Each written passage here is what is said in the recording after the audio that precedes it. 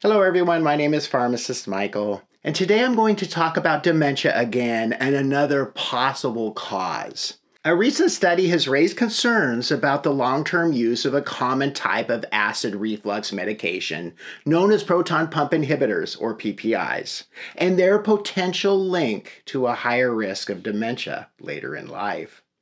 The research focused on individuals who were prescribed PPIs to manage frequent acid reflux, stomach ulcers, or other digestive tract issues. Those who used the medication for more than 4.4 years faced a 33% greater likelihood of developing dementia compared to those who did not take these drugs.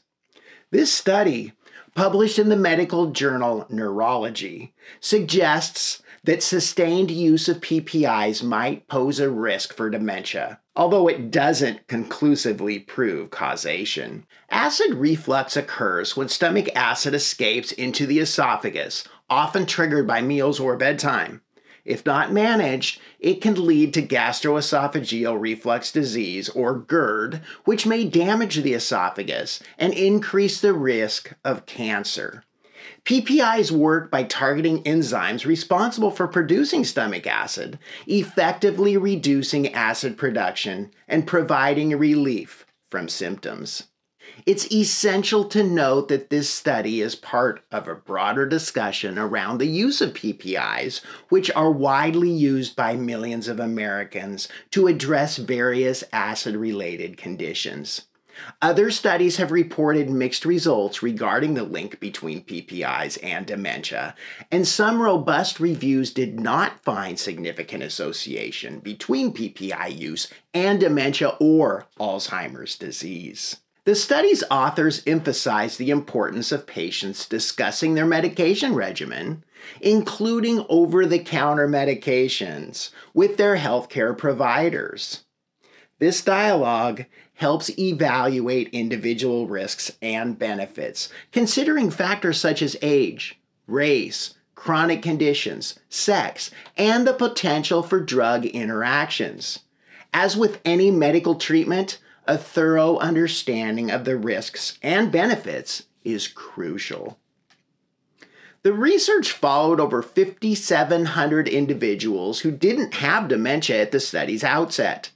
Participants were tracked for an average of 5.5 years, and those who used PPIs for an extended period, at least 4.4 years, showed the highest rates of dementia. The study excluded individuals who used over-the-counter versions of the drugs, such as Prilosec, Nexium, and Prevacid, which have been available without a prescription since 2003. While the study provides valuable insights into the potential risks of long-term PPI use, it's essential to recognize that the findings aren't conclusive proof of causation. The medical community continues to evaluate the impact of PPIs on various health conditions, highlighting the importance of informed decision-making and tailored treatment plans. Doctors recommend the lowest effective dose for individuals requiring PPIs to manage severe acid-related conditions and suggest lifestyle modifications like dietary adjustments, elevating the head during sleep, and maintaining a healthy weight. If you know anyone who might benefit from this video, please send it to them. If you've enjoyed it, give it a thumbs up, and please subscribe to our channel for more happy, healthy living information. I have placed several links in the description section of this video to help you be a happy, healthy person. My name is Pharmacist Michael, and like I always say, be happy and be healthy.